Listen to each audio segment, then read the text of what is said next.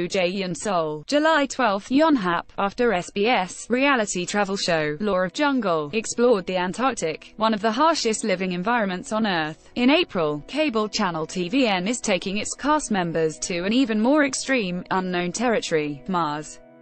Not the real Red Planet, of course, where Matt Damon's character set foot in the 2015 hit movie, The Martian, inspiring many aspiring astronauts and space exploration fans.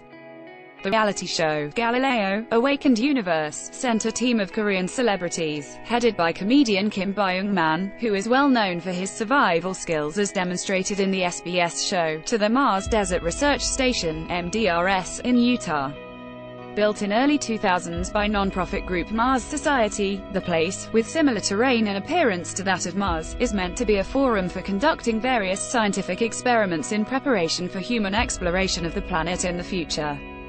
The show's producer, Lee Young-joon, said during a media promotional event on Thursday in Seoul that he had wanted to combine a reality show with science and that Mars grabbed his attention as it is currently one of the most interesting subjects in the global space science industry.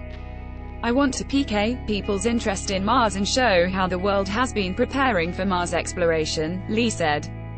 To make the show more realistic, the production team minimized intervention and replaced filming staff with some 140 cameras to naturally capture the members, actor Ha Ji-won, boy band 2PM's Nichkin and girl band Goo Goo Dan's Kim Shae-jang. 3 foreign scientists joined the team to guide their research and experiments.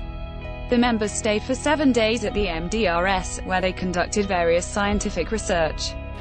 The channel is said to have had a hard time persuading the center to permit the filming of an entertainment show there. Comedian Kim said the experience was beyond description and that he faced so many unexpected factors while living there, which often caught him off guard. It was the most amazing and nerve-wracking experience in my life. I took great comfort that it wasn't real Mars and I wouldn't die even if I took off the spacesuit and helmet, he said. I wouldn't go to Mars, even if I had a chance. Having dreamed as a kid of becoming an astronaut, actor Ha described the center as a very mysterious and interesting place. Among many impressive experiences there, she said, the most interesting was the roller coaster of emotions that came from being confined in the unique and unfamiliar surroundings.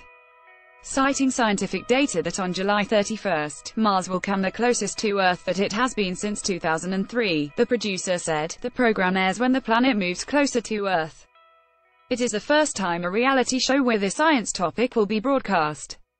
We hope TV viewers get more curious about science after watching the show. The show will premiere at 4:40 p.m. on Sunday.